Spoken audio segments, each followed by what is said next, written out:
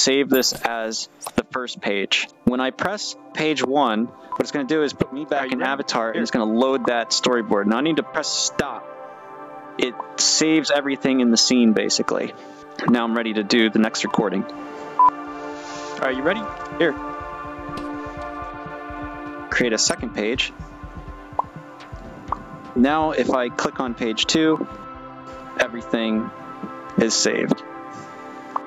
Alright, so that's basically the storyboard. Now, if you want to add cameras, it's the same process. Camera 1. I'm going to set the frame 0.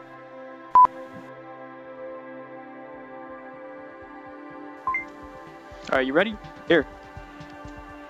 And save this as a page. Here. And then review that page. And then I can do another camera. Let's do like an action camera. Alright, same thing. Press stop. Set the playhead 0. And then... Are you ready? Here. I'm going to do one more camera. So again, press stop, make sure everything's zeroed, and then record. Are you ready? Here. Save it as a page.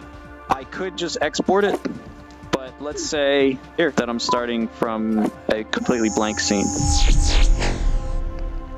To export all of that, just open page 4. Are you ready? Press stop.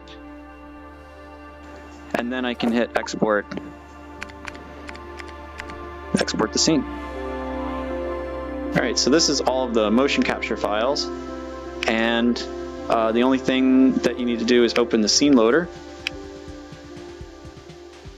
and then press run.